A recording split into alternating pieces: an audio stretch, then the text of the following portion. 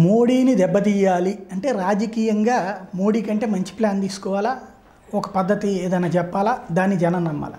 కానీ దానికంటే దేశాన్నే చీల్చేటువంటి కుట్రలో కుతంత్రాలకు పాల్పడుతున్నారనడానికి సజీవమైనటువంటి ఆధారాలు తాజాగా దొరికినటువంటి ఏదైతే సిఏఏ రైట్స్ ఏవైతే జరిగినాయో సిఏఏకి వ్యతిరేకంగా దానికి సంబంధించి 3 అంశాలు స్పష్టంగా బయటపడ్డాయి. ఒకటి, ISIS used images from the rights to call for a religious war on India.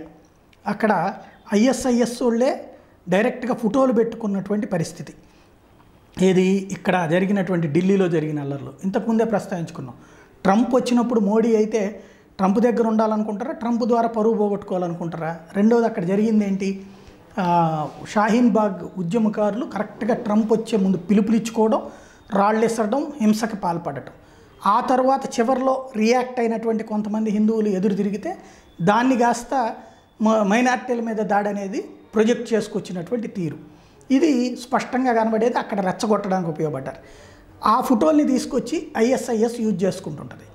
ఇది ఒక యాంగిల్. రెండవది, మొన్ననే చూసాం, a couple with links to ISIS was arrested for instigating anti CAA rights. అక్కడ ఒక దంపతులు డబ్బులు తీసుకుని అక్కడ ఉన్నటువంటి యువతని ఫేస్బుక్లో వీటిట్లలో తయారు చేసినటువంటి ఉదంతం కూడా మొన్నే చెప్పుకున్నాం. ఇది కాకుండా తాజాగా బయటపడింది, Indonesian and Pak outfits found gathering funds for Delhi's anti CAA rights. ఇండోనేషియాలో పుట్టినటువంటి ఒక వ్యాపార సంస్థ పేరుతో పుట్టినటువంటిది ఒకటి, పాకిస్తాన్లో స్వచ్ఛంద సంస్థ పేరుతో పుట్టినటువంటి 2 సంస్థలు, వాటి నుండి విరాళాలు ఈ పిఎఫ్ఐ ఏదైతే ఈ ఘర్షణలకు కారణమైనటువంటి సంస్థ ఉందో వాళ్ళకు వచ్చినాయి. వాళ్ళు ఈ ఉద్యమకారులు అనేటువంటి పేరుతో షాహీన్ బ్యాగ్లో వాళ్ళకి రోజు బిర్యానీలు, ఫుడ్, ఎవరైనా దీక్ష అంటే నిరాహార దీక్ష చేస్తారు ఆహారం లేకుండా.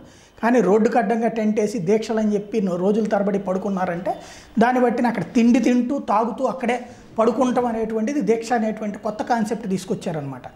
దాని ఇంపాక్ట్ అక్కడ తర్వాత కాలంలో జనాలు గ్యాదర్ అవ్వడానికి, అది కాస్త ఎలాగ రాళ్ళు వేయడానికి, ఎలా ప్రాణాలు తీయడానికి, ఎలాగ హింస చేయడానికి, ప్రపంచం ముందు పరువు తీయడానికి జరిగింది. వీళ్ళందరి లక్ష్యం ఏంటంటే ఇంతకుముందే చెప్పుకున్నాం, మోడీ అనేటువంటి వాడు ఉంటే గనక ప్రమాదం అనేటువంటిది. దానికోసం ఈ ఇస్లామిక్ కంట్రీస్లో ఉన్నటువంటి ఉగ్రవాద వ్యవస్థలు, అది ఆ దేశాల అధినేతల ద్వారా మోడీ మీద ఒత్తిడి తెద్దామంటే ఆ దేశాల అధినేతలు మోడీ విధానాన్ని అంగీకరిస్తున్నారు.